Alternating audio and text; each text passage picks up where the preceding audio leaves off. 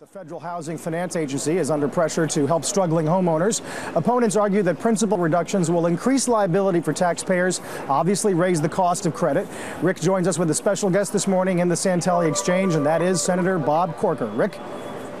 Well, welcome, Senator Corker. I'm glad to have you, especially considering that you sit on a committee that really is going to continue to monitor and look at the FHFA. And my first question to you is, Ed DeMarco, as the conservator of the GSEs, what's his legal role? His role is to preserve taxpayer assets, to make sure that taxpayers' money is not wasted, and he's done a good job of that as the conservator. He's not running the organizations. He's trying to conserve taxpayer resources. All right, there's a lot of pressure on him. There was an op-ed in the Journal in October that did call him the public enemy, and there's a lot of Democrats trying to pressure him to do some of these debt forgiveness programs. One of his comments was that he doesn't see that within his mandate, and if they want him to do something like that, and he doesn't think it'll be profitable, they need to procure him some money. And you know what their answer was, and you probably do? Hey, there's some extra TARP money. Is that substituting one slush fund to create another? Yeah, so first of all, I think the first lesson with this, Rick, is you should never let the federal government, federal officials, control organizations like Fannie and Freddie. So, you know, the first thing is organizations like this should not exist for officials to be able to use them as playthings, and that's what's happening right now. The Treasury is in way over their head. They've got about $20 billion that, in essence, is burning a hole in their pocket. It's leftover TARP money that ought to be used to reduce our deficits. Instead, what they're doing during this election year is basically forcing Ed DeMarco into a box. He's already shown that if you do principal reductions within FHFA, it's going to cost the taxpayer money, because 9 out of 10 homeowners are actually making payments like Americans do on time.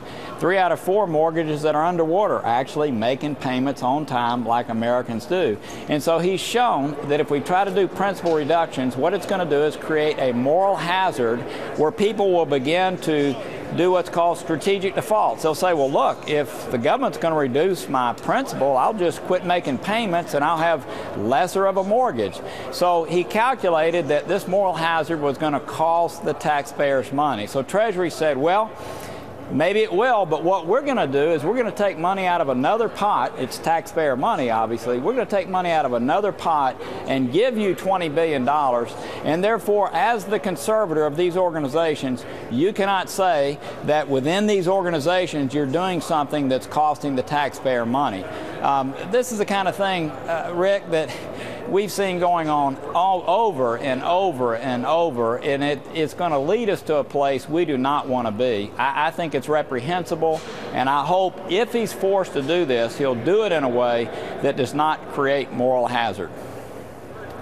I agree. And you know, the president today's on his spring tour, and I see a lot of similarities with what's going on with the student loan program and the government being in control of those loans via Sallie Mae. Do you have any comments about the similarities there? It seems as though if you want to get elected, you have to give something away, because the tough love solutions don't get you necessarily a lot of electoral positives, but they are solutions versus throwing money at a problem.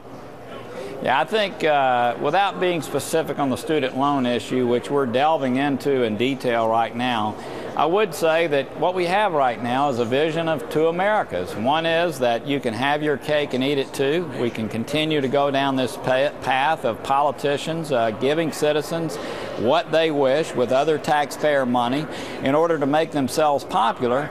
Or we can do those things that we all know have to be done for this nation to be made great. We're watching the movie play out right now in Europe when that was not adhered to. We know that that's not the path for our country. The Treasury Department during this election year is obviously forcing money out, doing things that we know probably are not going to be in our country's best interest, or I would say I know are not in our country's best interest. And I just hate to see this playing out. We're continuing to move our society in a direction that to me is not the place we want to go, and the government is incenting that to happen. Well, Senator, I really appreciate you coming on today, and I know you have another hearing later about MF Global, and maybe after that hearing you'll come back later in the week, because many traders down here would like to see some action in that regard as well. Thank you. Carl, would you like to talk to the senator? I just want to say hi. Senator, good to see you as always. Thank you very much for joining us, and thanks to you, Rick, as well.